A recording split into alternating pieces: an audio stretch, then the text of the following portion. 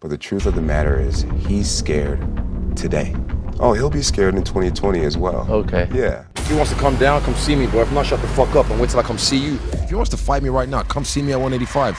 I'll let him jump the queue. Your thoughts on Jon Jones? You've been kind of talking about that. Jon Jones, this is about me tonight. You see this? I'm a champ. I'm a champ, and I'm building my legacy. Understand that. Because he's the champ at that weight class. I'll let him jump the queue. But let me do my work. And I already said 2021.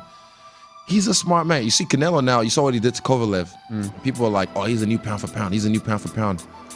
I'm like, y'all must have forgot. You remember the Mayweather fight?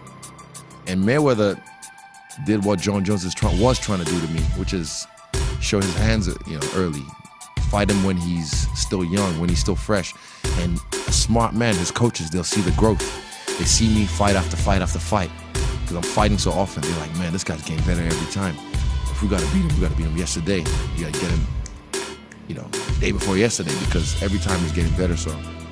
If Israel wanted to fight me, that would be a gigantic fight for the sport. A lot of people talk about, well, why are you forcing Israel to go to light heavyweight? You never went to heavyweight.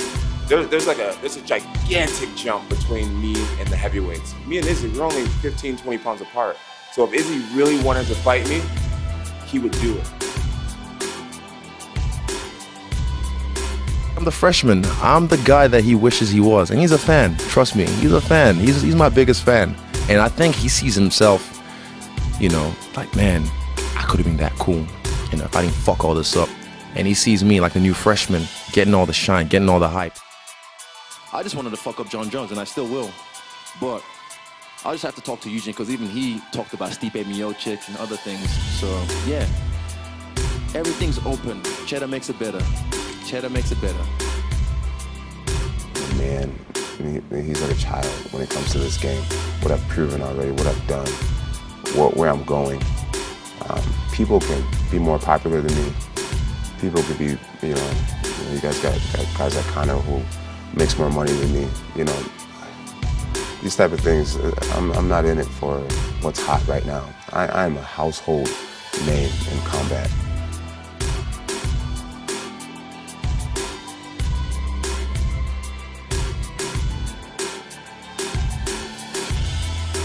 A guy like Jon Jones spark any interest for you? 100%. I've already. He's the guy that started it. TMZ kind of poked the bear, and he started it. Said he wants to fight me, and I was like, all right. Judges score the contest: 48-47, 48-47, and 49-46 for the winner by unanimous decision. And still.